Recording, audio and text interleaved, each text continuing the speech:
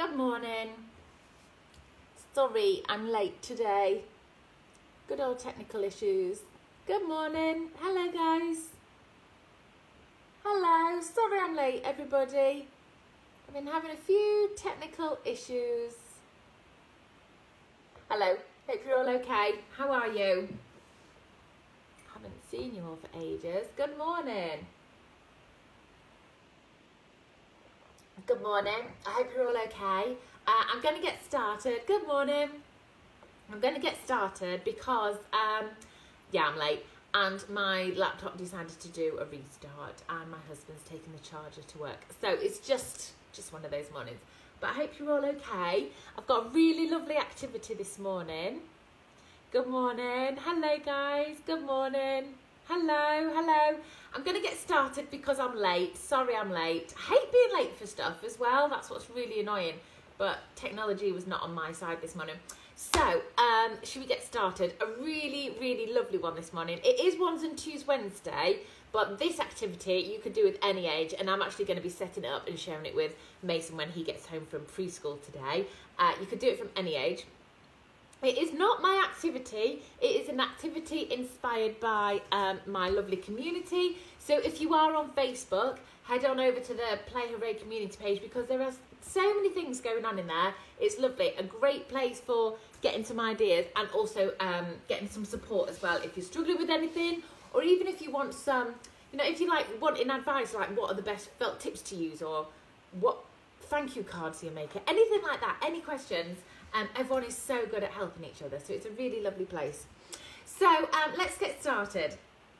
Yeah, so it's not my activity. This is a big thank you to Hannah, who shared this on our community page, and as soon as I saw it, I knew it would be perfect for sharing with you guys. I know that you'll all love it. So thank you very much to Hannah, who did this activity with her little one, and I just thought, oh, it's fab, because as with everything I do, the less preparation, the better, and more often than not, the most effective, isn't it? So all you will need for this activity really is some sort of tape.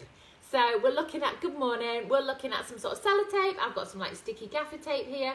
I've not actually tried it, so I'm going to be trying it live with you on here, but from what Hannah set up, it looks so easy that I think everyone would be able to give this a go. So yeah, that is all you're going to need, is some sort of tape, sellotape, sticky tape. You want it pretty sticky so it's going to stay up. So this is Ones and Twos Wednesdays, but you could actually do this activity with a baby, a sit-in, maybe a baby from about the 6-month stage. I'm sure they would enjoy it, and it just depends on where you would put it. Oh no, someone in the doctor's waiting room with tonsillitis. Oh, poor you.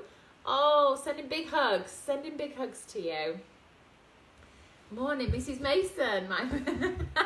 My daughter calls you. Oh, that's funny. I like that one, Mrs. Mason. So yeah, dead easy activity. So you can just adapt it to suit the age or the ability of your child, or what you've got in the house, or whatever like that. Good morning. Do you know what? I'm not too bad. I'm actually okay. Skiing was really tiring. Do you know what was tiring? That Mason didn't sleep.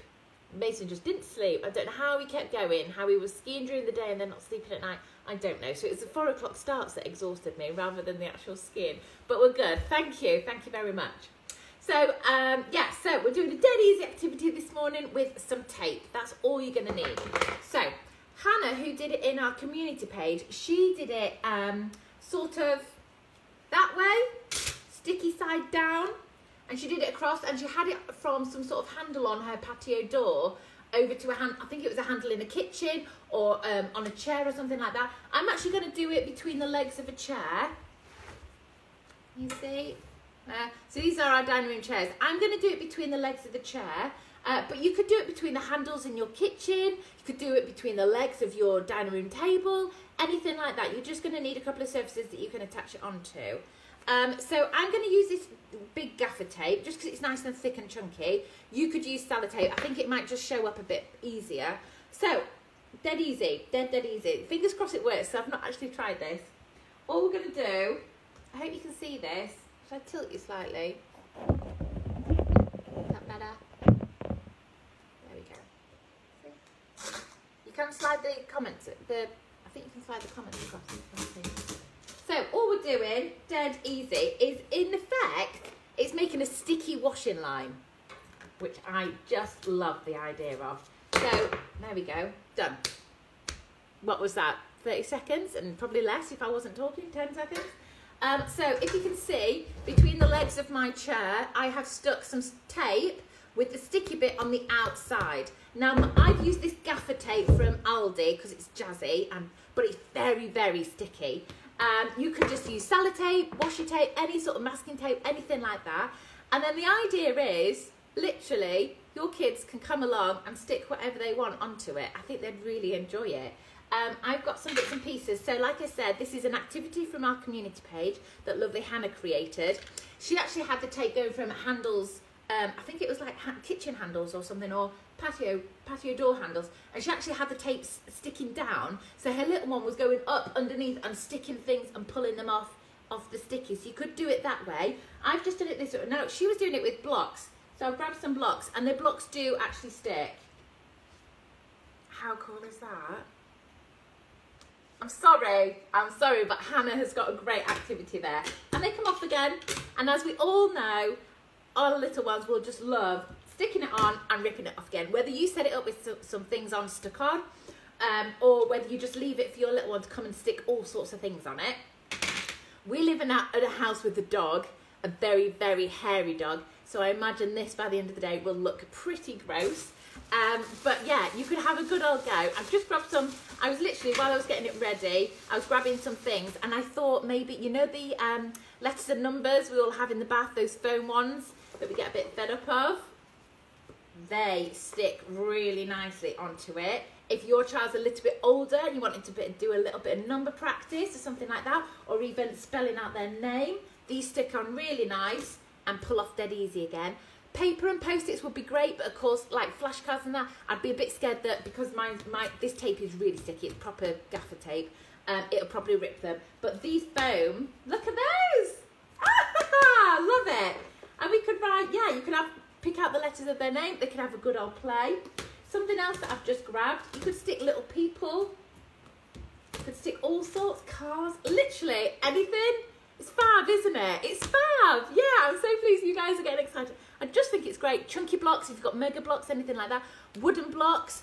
Hang on, I just happen to have an egg box here. Everything sticks to it. Your little ones will just love grabbing stuff around the house and sticking it on. Just watch what they're sticking. I've also, if you then want to do something with slightly older children, I did a post the other day saying about how much I love Numicon. If you haven't seen it, please go back and have a look on my post. This is a brilliant resource. You can get it on Amazon. I use it a lot. Great for number and value, and I would start it from a really young age with children. Literally, I truly believe every house should have this. This would be really great if you've got a young one that's starting to do. Yeah, I don't think it was in Aldi. It was before Christmas, way before Christmas, but it might be in the middle aisle thing. If not, just sellotape. Sellotape would do. I've just got gaffer tape so that you guys can see it, because if I did clear sellotape, you won't be able to see it.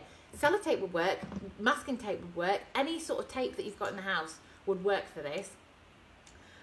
So yeah, if you've got some Numicon or something, because it's plastic and chunky, you can actually do some sort of like ordering activity where they could do 1, 2, 3, 4. You could do some ordering and problem solving and loads of stuff like that. It's fab, isn't it? So it's not a special type of tape, it's just any sort of sticky tape would work with this. And then they pull off again. They do. This tape is so sticky though that I'm struggling, but any sort of sellotape, masking tape is good because masking tape is actually made for things to come on and off, and maybe not as strong. But yeah, building blocks, numbers, Numicon, anything you can find, whatever you think your little one's into. See, it's just so good. You can literally stick anything on it. Let them choose a random selection of items. Yeah, tell a story. Have you got those gorgeous little pebbles, like the storytelling stones, anything like those? How fab would they be? Stick those in order and make your own little stories up. Brilliant, I love that. You could literally get them to stick anything on the washing line, within reason, you know, not the hamster or whatever like that. But yeah, it's just dead easy, isn't it? And that's it today, guys. So what do you reckon? 10-second preparation that was? Literally a bit of tape. Doesn't have to be this tape, guys. Could just be sellotape, anything like that. It's just that you guys can see it. some sort of sticky tape. Get your little ones. If you've got a little one who's maybe about 6 months stage, sitting up independently, do it between chair legs. Have some cushions, have them sat around, and have something nice and big and chunky like blocks that they can stick on and pull off themselves. If you've got a little one that's doing cruising, where they're moving around along the furniture, you know, do it between your dining room legs. Maybe you could do some chair legs, pull them apart. Maybe you do have handles on your patio door, kitchen handles, anything like that. If you can't find your car keys later, you know where to find them. Yeah, brilliant. We once had that. I once found them in the coffee pot. Yeah, or like Hannah did on our community page, stick the tape so it was above the little one's head. You know, higher than getting their head stuck in it, but above, so they were actually sticking the bricks on above them and pulling them down again. So much fun, isn't it? Oh, it's lovely to have you at the live. Thank you. So that's it, folks. Dead easy. Like dead easy, wasn't it? I told you. I always like that the quickest preps are always the best ones. So please, if you get a chance to do this today, I'd love some photos to see how you get on with it, a bit of feedback.